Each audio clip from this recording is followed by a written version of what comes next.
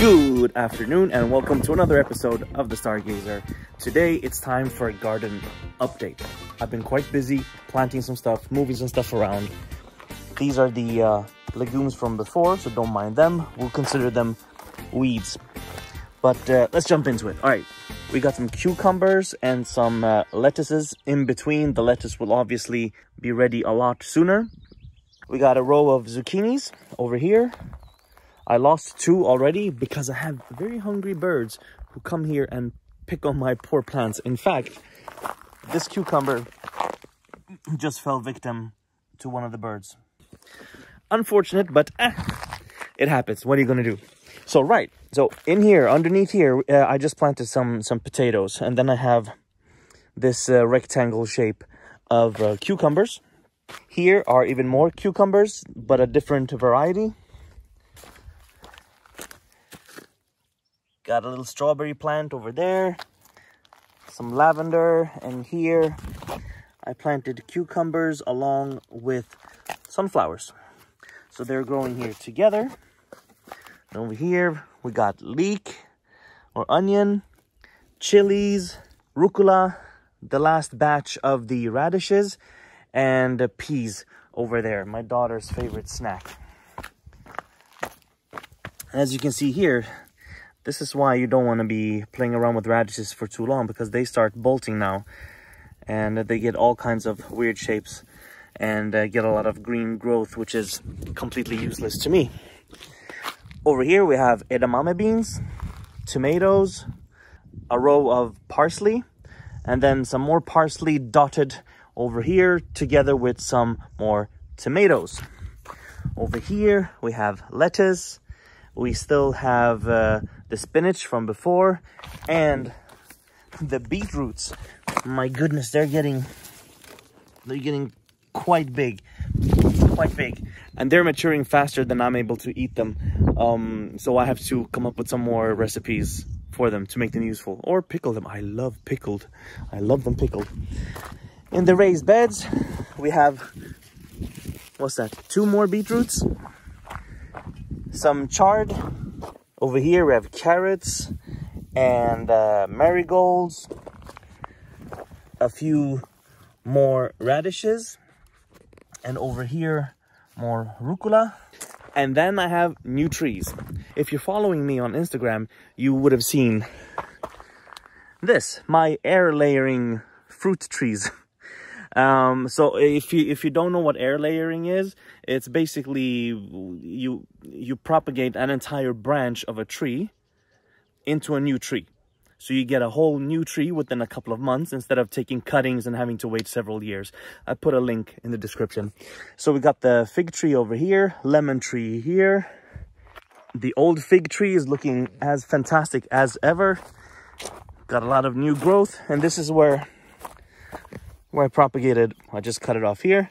We got new growth from here. It's all good, like as if nothing ever happened. Over here I've planted a cherry tree, and it goes together with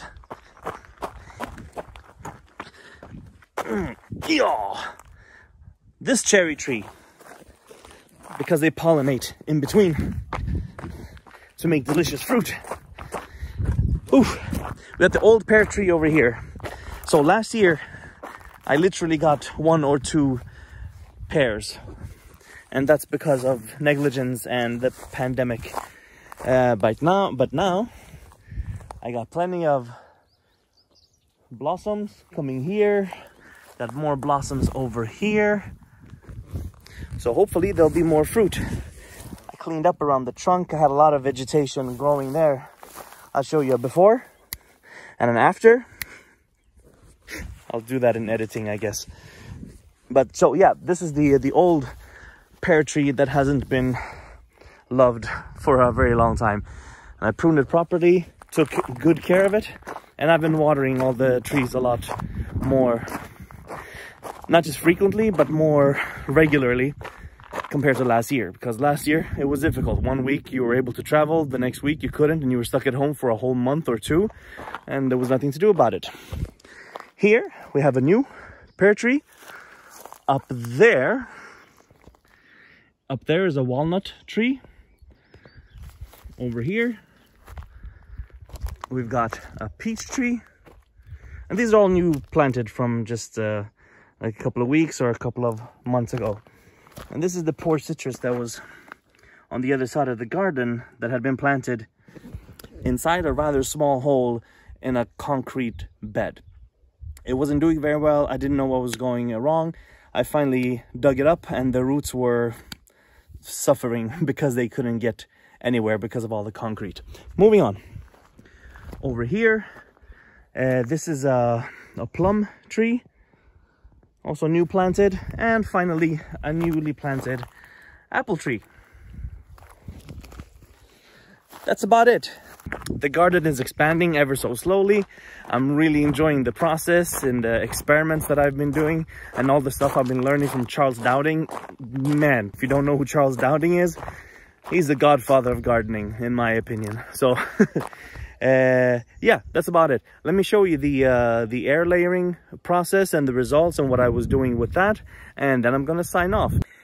Do you remember the episode when I was doing some air layering? I did the fig tree as well as the lemon tree. The fig tree didn't turn out that fantastic because it wasn't sealed as much as it should be. When I opened it, the soil was kind of dry, which it shouldn't be. It needs to be moist and humid for the roots to develop. But I had some tiny roots, so I ended up putting it down there. It's going to rest in the shade in very damp soil. Hopefully those roots are gonna take shape, take form, and hopefully the tree will survive. However, check out the lemon. Despite the fact that it was as poorly done as the other one, as the fig tree, it actually has a root ball.